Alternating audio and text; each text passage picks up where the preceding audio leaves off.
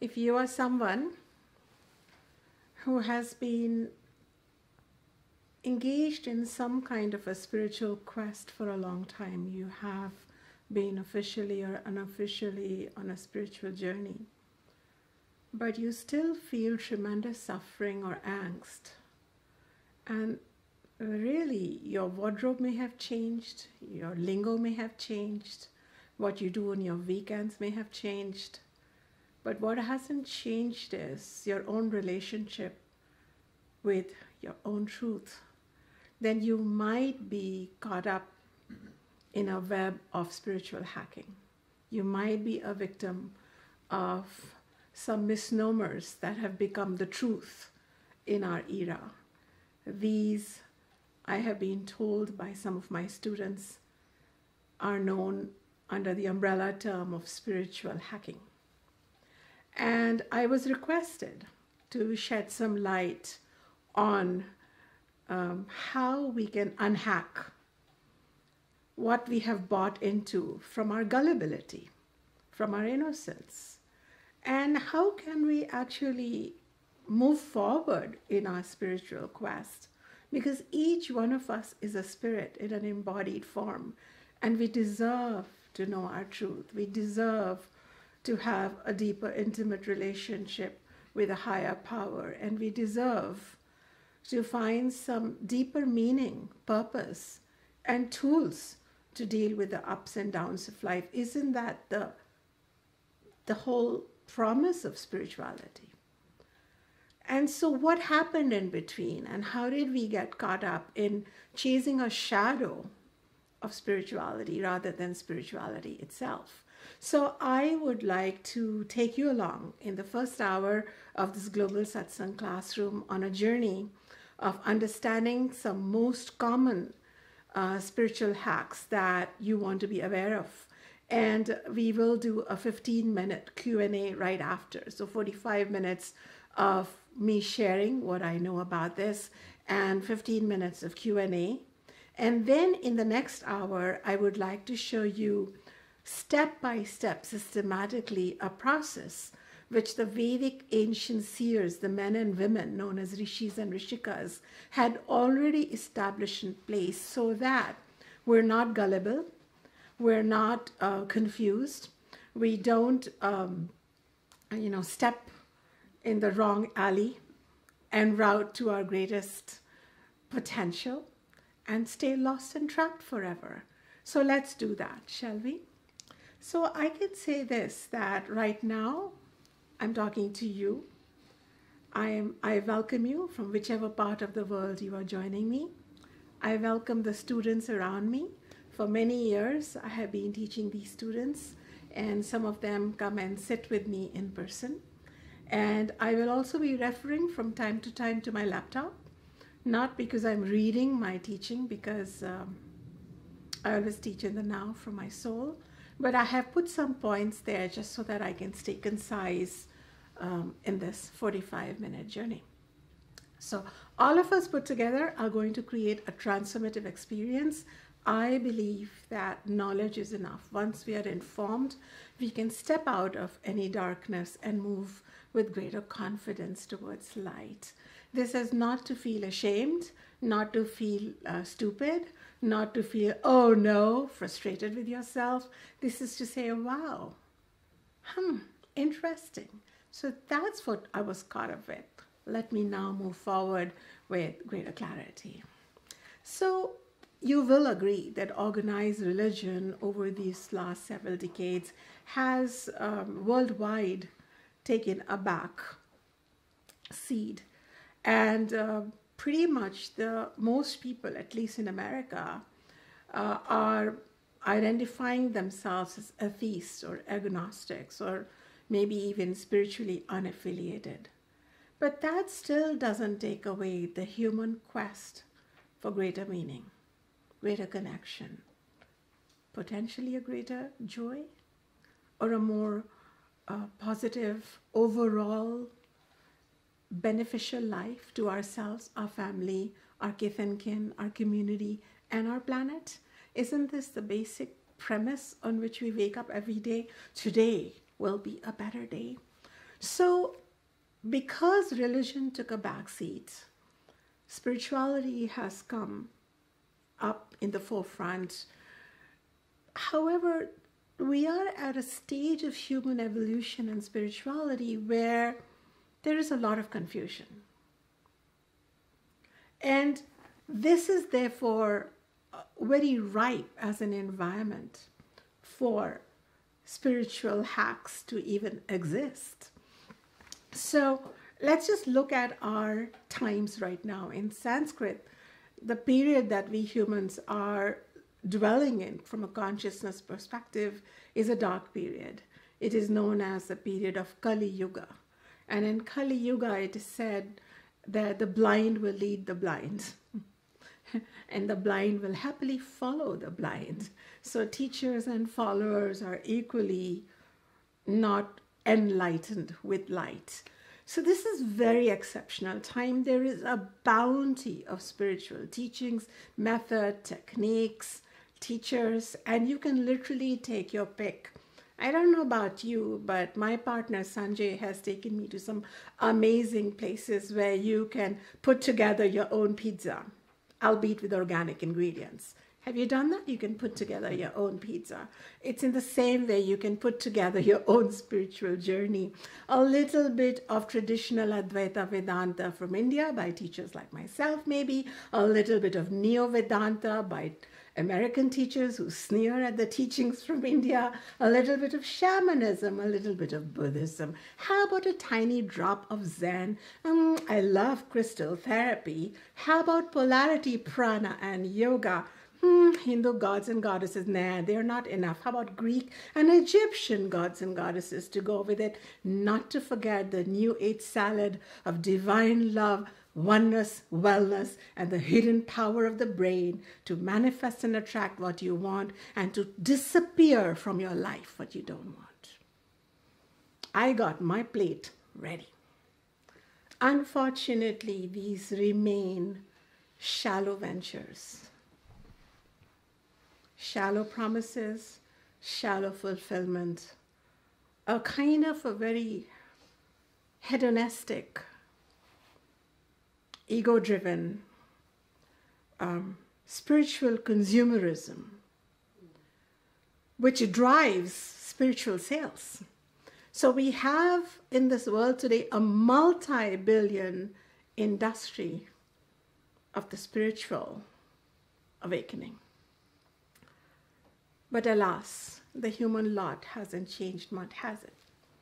Because it remains an industry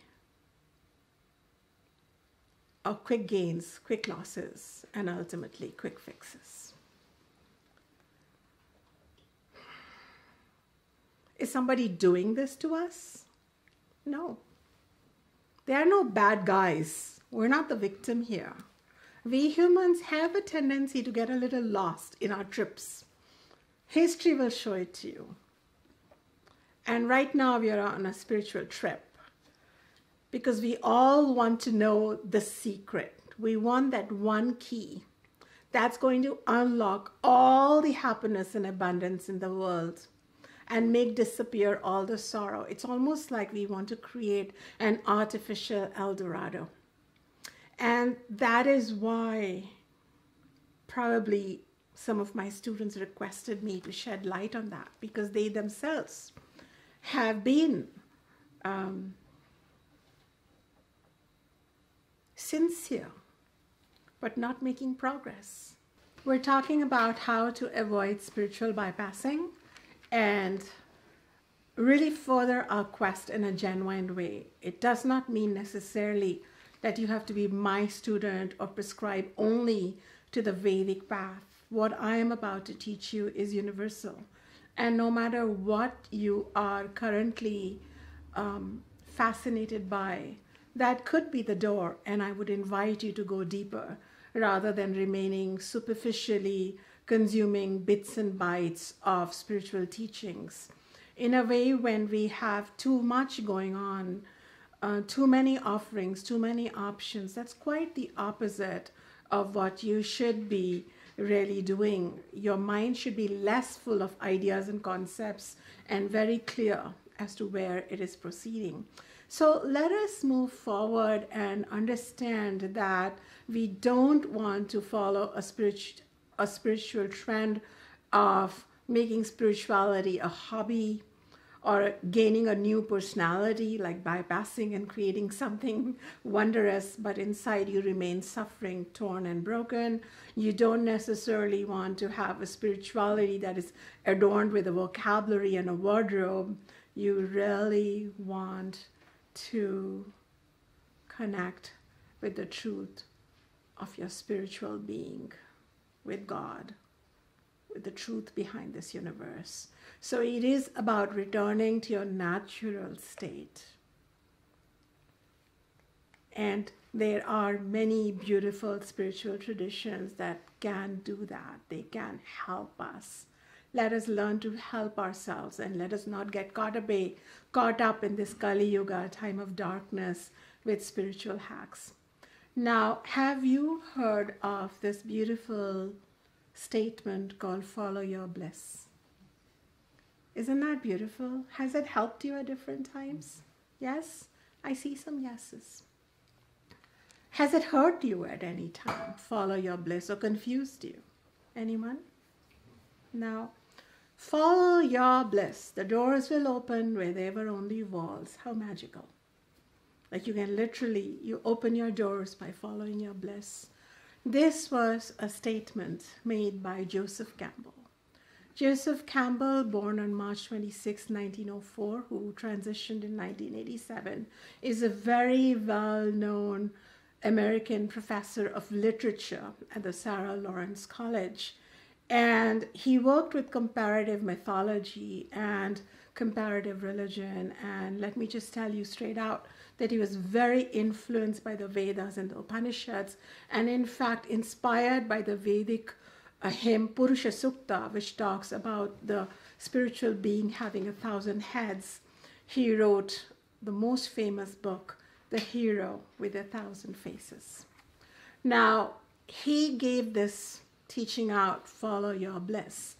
And he gave it again, influenced by the Vedic Upanishads. And I'm quoting him. He wrote, "Now, I came to this idea of bliss because in Sanskrit, which is the great spiritual language of the world, there are 3 terms that represent the brink, the jumping off place to the ocean of transcendence.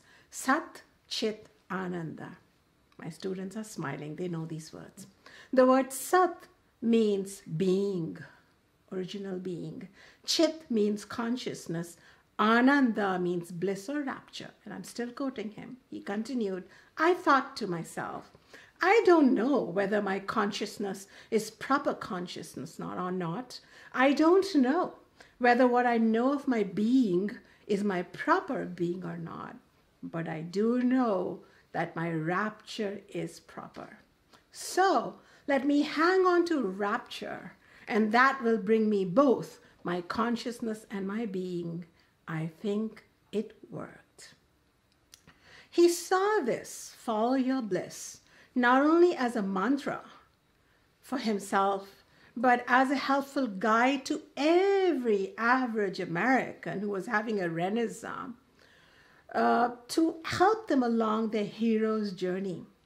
Okay, so then he said, if you follow your bliss, you put yourself on a kind of track that has been there all the while waiting for you, and the life that you ought to be living is the one you are living. That's what you will find.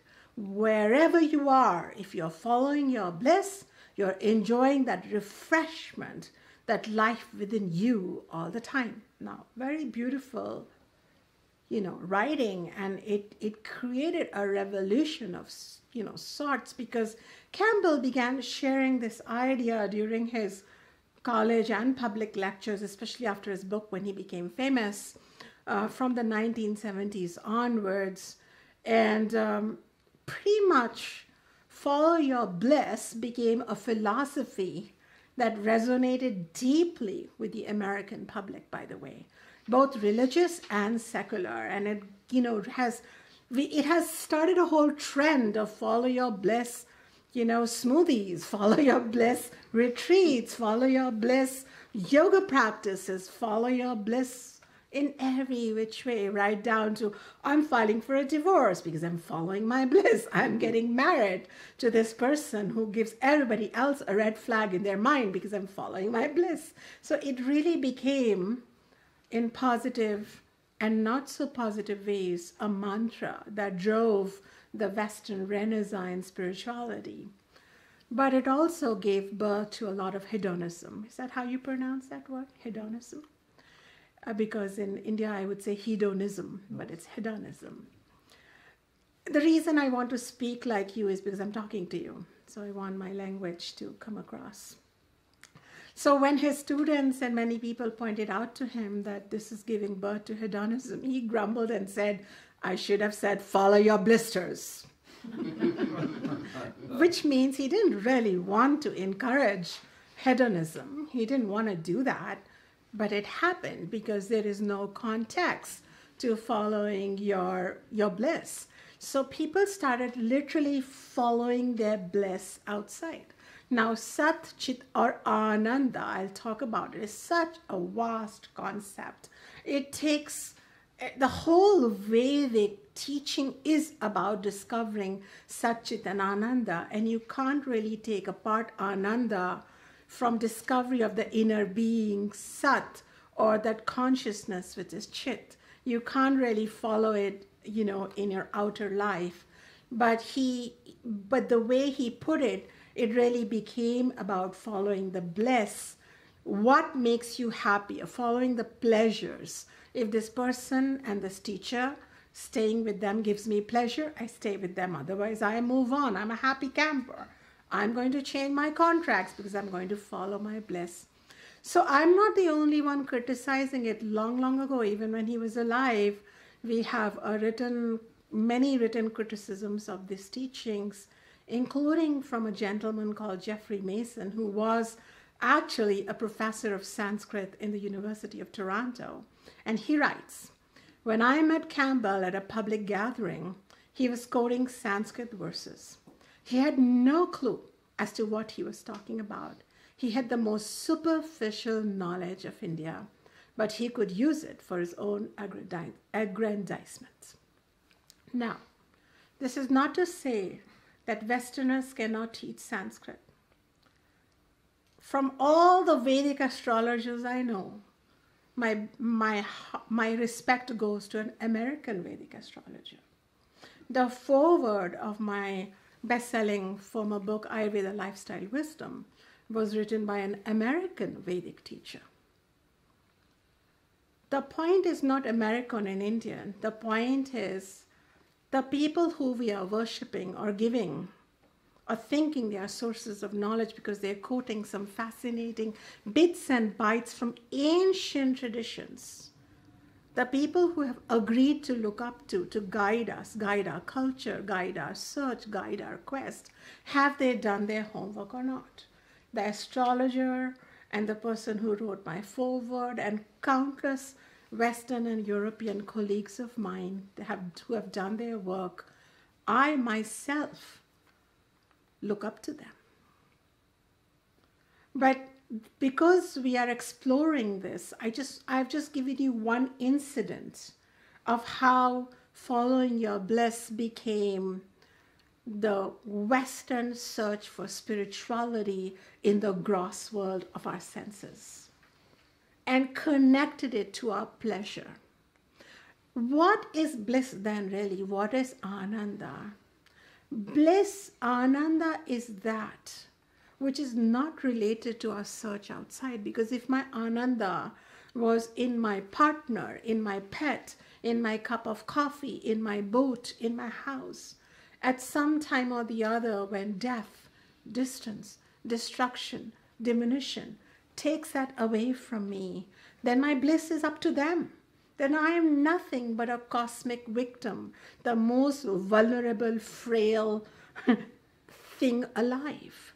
The whole purpose of the Upanishads, when they were saying Sat, bliss is connected to your inner being, Sat, to your inner consciousness was that it has nothing to do with people and possessions outside you. This was a basic premise that Mr. Campbell, though he came from a good place and was clearly very joyous of his particular discovery, was in no way ready to make this a proclamation. And then countless gullible generations have converted this outer feel-good, pleasure-based, abundance-based, things-based spirituality into a new religion.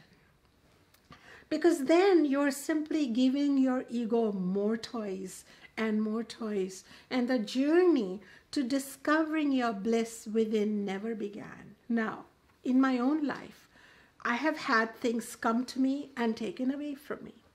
When I was younger, as in emotionally younger, not necessarily physically younger, when I was spiritually younger, we all have spiritual childhood, adolescence, youth, adulthood, and sage-like experience.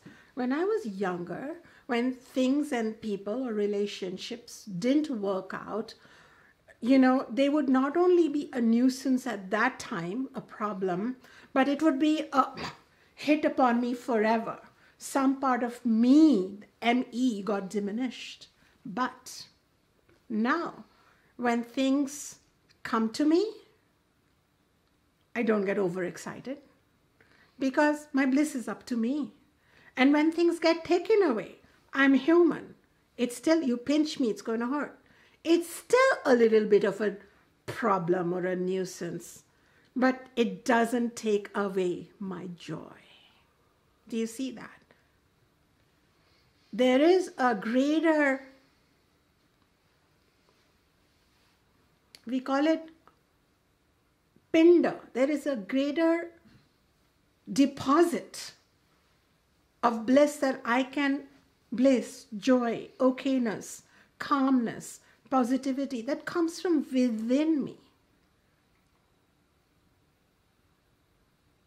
Okay. So there was not at all a desire for things to go away, because we were told that we are human beings and we have come here to enjoy the world, the sunshine, the river, but we are not here to be dependent on them. This is so revelatory, don't you think so? If you had been told this, that your bliss is up to you, turn within, this would have led to a whole different movement versus follow your bliss, because it almost leads to an outward movement of tracking, following, questing your bliss. So it didn't do much, because anyway, in our ordinary human consciousness, though we have Satchit Ananda within us, we are incapable of experiencing pure Ananda. We drink a cup of coffee, we love it, and we say, oh, it just gave me so much bliss. Because that cup of coffee, for a minute, calmed down our mind from searching anything else, and then you experience inner Ananda. So we experience inner Ananda via the cup of coffee, via the orgasm, via the cute puppy, via the beautiful sunrise. Why? Because at that moment, the mind and the senses, they just go like this. And the moment they stop questing, following anything else, in that moment, the inner Ananda shows up. But until we keep searching, we're not there yet. So therefore, but in an everyday sense, our senses, our mind, our ego that is attached, the last thing that connected us to our bliss, we are unable to go within. And the whole spiritual journey is about not letting your senses roam wildly in the world, looking for the next high, looking for the next thing that will give you your dose of bliss. You can say, I love my Starbucks coffee because it gives me pleasure of exactly 4 minutes. That's real. And then afterwards it gives me heartburn, and then I think, should I be drinking Starbucks or not? And then, and then it gives me emotional, mental, physical turmoil. It's another thing. That's how things happen in the world. So this was de-hacked. If our teachers knew the deeper truth, if they had done the work, they would know that This was dehacked by the Upanishads. Bhagavad Gita is an Upanishad. Thousands of years ago, and Lord Krishna says the exact opposite of this teaching. He doesn't say follow your bliss.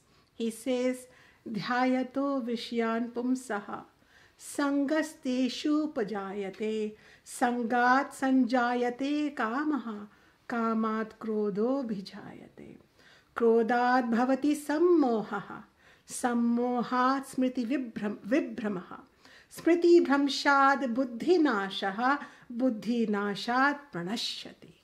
What was Lord Krishna saying? The very opposite teaching. And this is the teaching, it is the essence of spiritual life that I have been giving to some of the students who have gone inwards in the search for bliss. They are still in the world.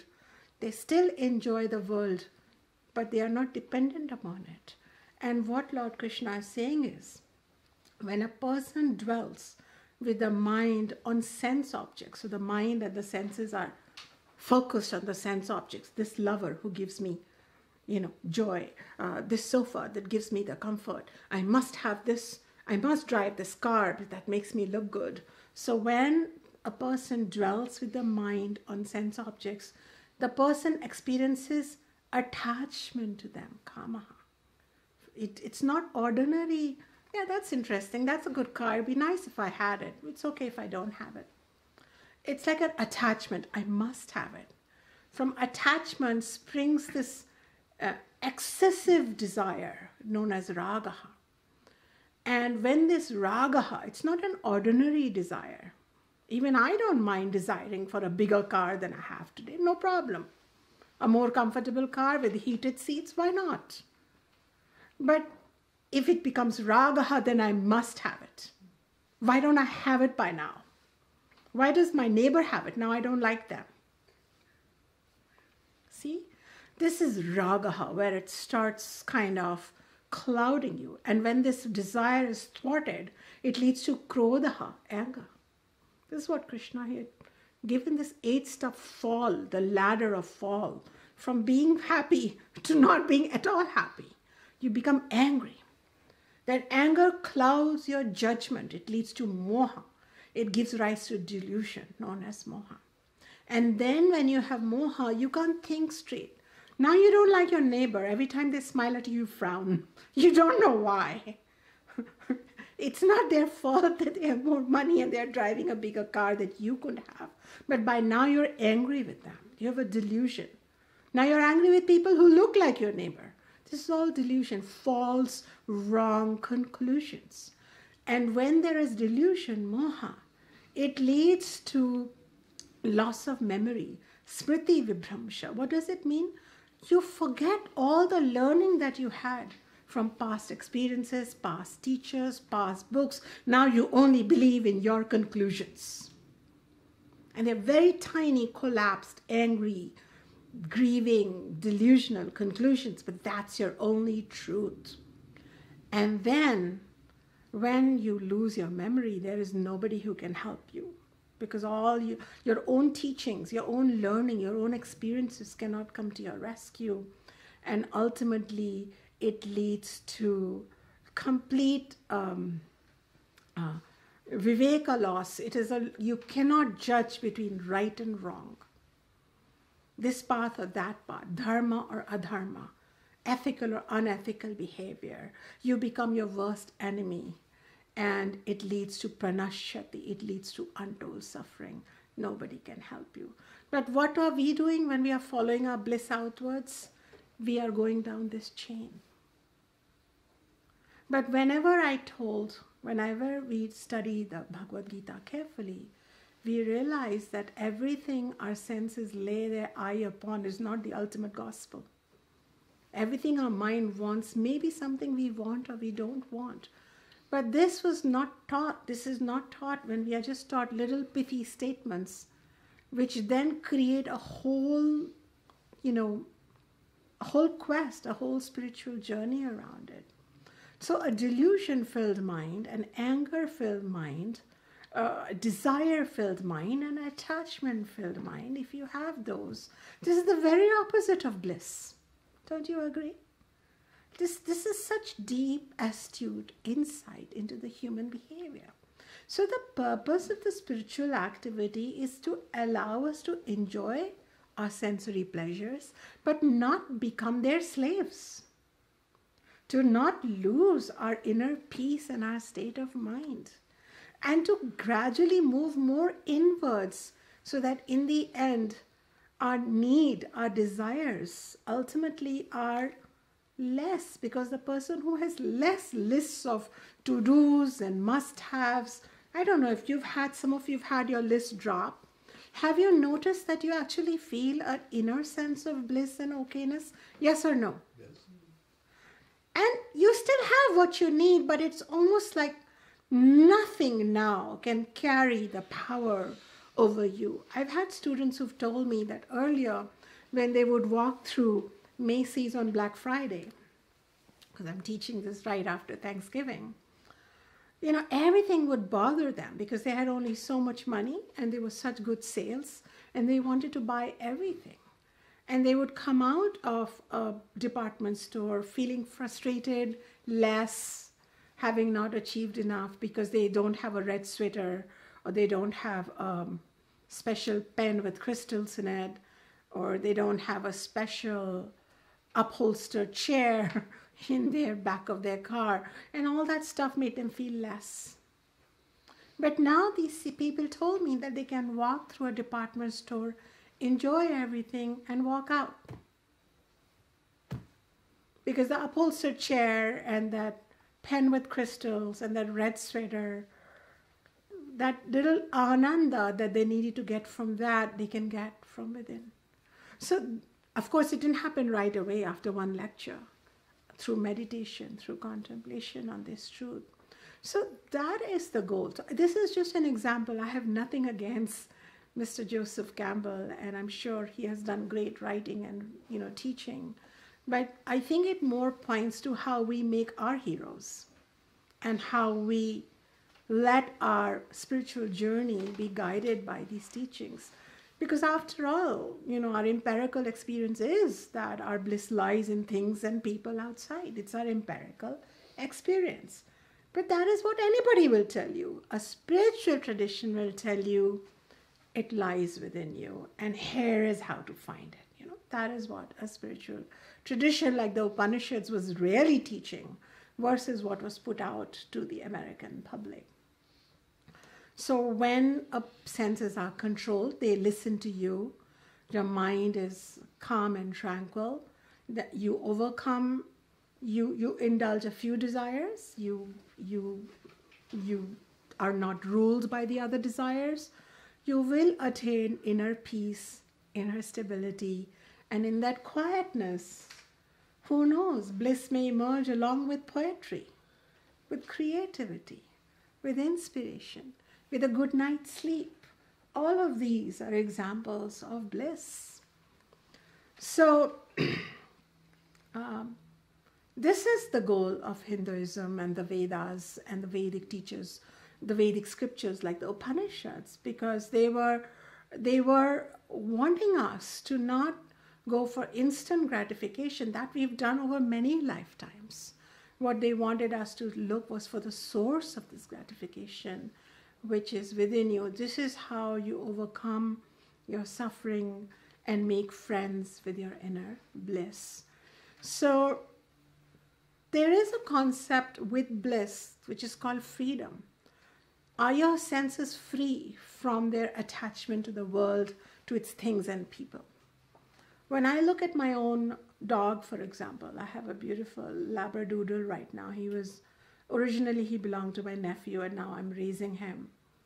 And he's a beautiful soul.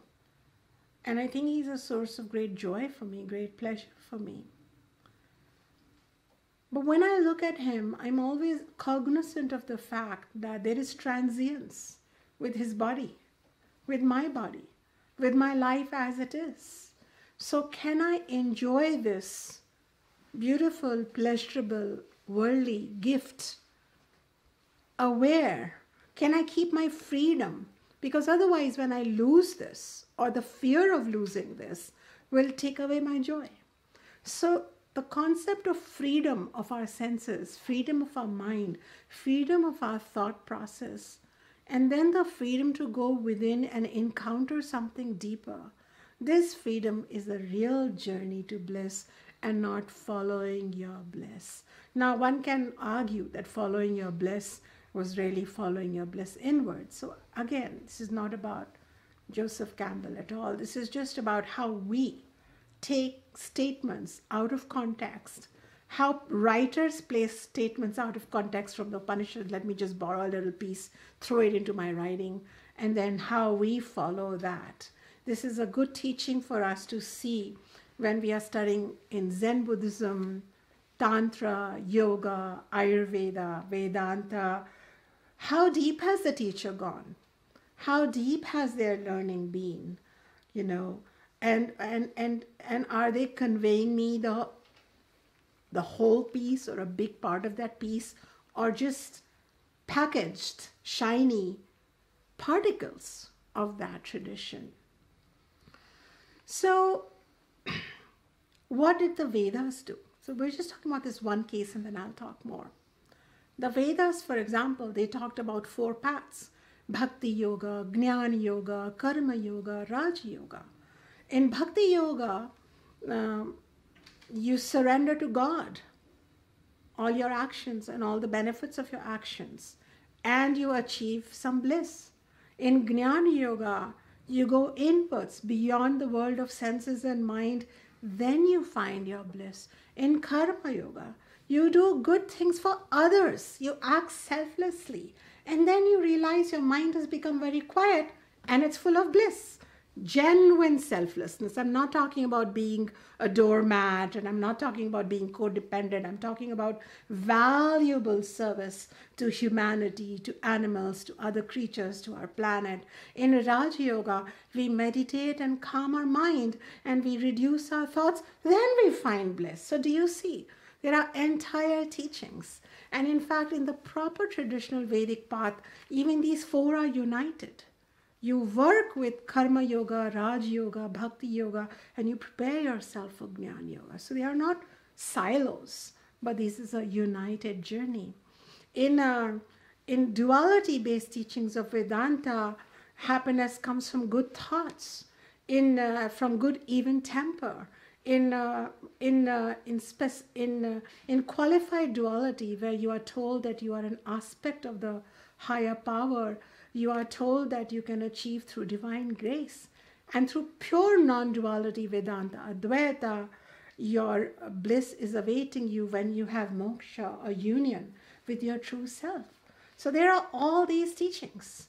So therefore, I rest my case to say to you that when you hear another spiritual hack, be yourself. It doesn't mean your ordinary little self that is choking on beef jerky and, stale food from last night, burping away and thinking, why can't I get up and walk? And at 8 p.m. you're still in your pajamas in your bed. Don't be yourself. There is a small self and a higher self, or a wise self, or a shining self, or a light self that has to be discovered. Otherwise, we are just creating a self-centered spirituality. And be yourself. So I sit around and, and I don't do what I should be doing. This is a kind of wrong teaching. Another one is you're already enlightened. Another one is there is no such thing as enlightenment. That's not true. I myself have gone through a period of my life where mind felt cloudy. I talk openly about it. Where I had doubts. Where I thought I was taking right decisions, but they were not the best decisions for me, my family, my community, the world, the planet, the universe. Today I feel I have light inside me. That light makes me a restrained person, a responsible person, a genuine person, a dependable person. If I make mistakes, I openly accept them. I do have more light today. So don't believe in these, be yourself, you're enlightened right now. Here, take this mantra, repeat it all day, it shall enlighten you. These things are nothing but very shortcut teachings that don't allow you to discern. The Vedic teacher helps you discern between what is your true self. Yes, you don't need to buy it from outside. It will get revealed within you. But it's like covered with clouds, just like the sun is always there, but some days you can't see it because the clouds are covering it. But the sun is still there. So the spiritual journey is like removing the clouds and letting your own light shine through. So yes, you are already enlightened in one sense, as in you don't need to buy the sun lives within you. But then to kind of just dismiss any work on your ego, any cleaning up, that will not work. Similarly, think positive. Think positive has a meaning and a purpose, especially when you tend to constantly look at the glass half full, but it cannot be the answer for everything. More than think positively, my teaching would be think realistically, think accurately. Because if you overly think positive, then you will not be able to plan accordingly. You will just positively visualize an outcome, but you will not do what is needed, what steps you have to take. Meet a lawyer, check with an engineer, double check your accounts if you have the money to do what you want to do. If you just imagine success, if you just positively visualize the outcome, you may not be ready to face some of the obstacles and challenges that come your way. You are not ready to take into account, like, what am I thinking? Is it accurate? How is it affecting my emotions? Am I being authentic here? What is my behavior? What would happen if things didn't work out? None of these thought processes come because I'm thinking positively. I'll just get up and visualize that I have awakened without necessarily, meditating or eating right or thinking in a separate way or apologizing where I need to or asking someone else to take responsibility where they need to. We don't do that. Accurate thinking is the way to go, and any deeper spiritual tradition, including the Buddha, has asked us not to have imaginary positive thinking, but to have realistic thinking. Positive fantasies will slow you down and distract you. And at the root of this positive thinking, which has also led to the whole attract what you want, manifest what you want, is another big confusion. And that's my last teaching in this section. The confusion is that I will use, instead of saying I'm a work in progress and that's okay, and that not everybody gets everything because there is a law of karma and there are unequal endowments, we are saying that by becoming manifestors and attractions, one, we are following our bliss, and number two, we human things, our ego thinks, we will use our willpower, which up till now couldn't even take us for our morning walk, by the way. Okay? We're going to use our willpower to alter the universe. Okay? Now human ego has come to this level. We're just going to alter the universe. And this notion that we will transform our material circumstance through sheer personal willpower is applaud-worthy, but sadly, not real. I want to tell you that for this alone, Lord Krishna has taught Karma Yoga. And he said in his famous teachings of Karmanye Vadikaraste, he said, do not focus upon the outcome of your actions. They are not up to you. The outcomes of your actions are up to a greater will, a greater intelligence, an orchestration of so many factors. They are not just your mind and your little needs alone. The needs of the whole universe has to be considered when something comes your way or takes it away from you. One of my students came into a lot of money some years ago, and I said, it is the universe's will, accept it. Universe wants to work through you for some things. One of my students lost money. It is the universe's will. There is a giant mathematics going on. There is a higher power. But when we did away with our gods, threw away our religions, and started following our bliss, we also created theories where we are now using our willpower to change our material circumstance. And, you know, I rest my case because these theories have been out and about for more than a decade. I don't think any significant change has happened to humanity's lot. They are attracting and manifesting away. They are just going down the ladder of desire, delusion, anger, grief, and sorrow. Over my many years as a spiritual teacher, I don't know how many hearts I have healed who felt they were personal failures because they could not attract or manifest. When they come to me and I teach them karma yoga, for example, I say, work hard and every night fall asleep like a baby. It is your sincerity that will move Lakshmi or Ganesha or Jesus towards you, or that nameless, formless God, because ultimately in the Vedas, God is a nameless, formless, omnipotent, omniscient dimension, consciousness, energy, awareness. It is your sincerity. So many people pray to Lakshmi. So many people, you know, pray to the cheesy image of Lakshmi throwing dollars and coins through our hands. But Lakshmi will come out of turn and support you when you sincerely help an earthworm. When Lakshmi sees that you are being the divine mother in your own way, to tiny little insects, to stray dogs, to the poor in your community, you shall find so many doors open for you. So we are told, don't stress out on the outcome. If I was sitting here stressed out on the outcome, how many people are listening to me? Are they liking me? Are they making good comments? Should I do this? Should I do that? Maybe I'm attracting away a successful event. No, I'm bringing you my authenticity, my vulnerability, my genuineness, my presence, my inner connection with God, my own journey with truth. I'm here. What will happen due to this teaching may happen 100 years from now. That is up to someone else. Now, do you see? I'm relaxed. Now my bliss doesn't go away. I'm like a child. I will play. I will build my sand castle. If the ocean wants, it will take it away. If the ocean wants, it will build a new castle for me. How did my sand castle get so big? Mother Ocean came and she dumped a lot of soil on it.